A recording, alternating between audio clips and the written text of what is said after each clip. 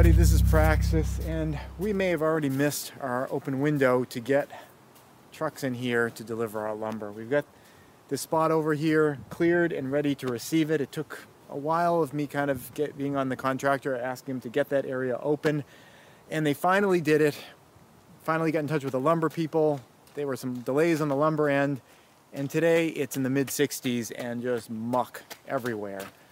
It's New England, so this stuff we may have some cold, it may ice up, but it's frustrating because, you know, we're coming up on a year of me pushing on this stuff, and essentially all we've gotten done is we've cut down some trees and we've dug some small holes. And it could be a while before we can get stuff in here if it just remains soupy like this right through the spring. It's frustrating.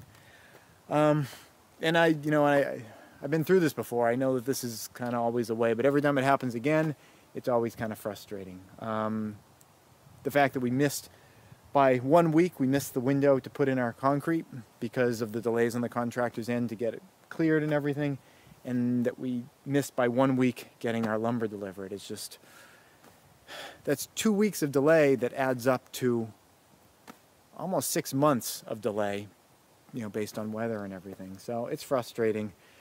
But like I said, it's New England, and you know, weather can change, weather can ice up, but at the moment it is just soup here. I mean, just walking around, splashing around, it is, you couldn't get a big truck in here. So it's frustrating because I want to get going, and you can't at the moment. That's it. Thanks for watching.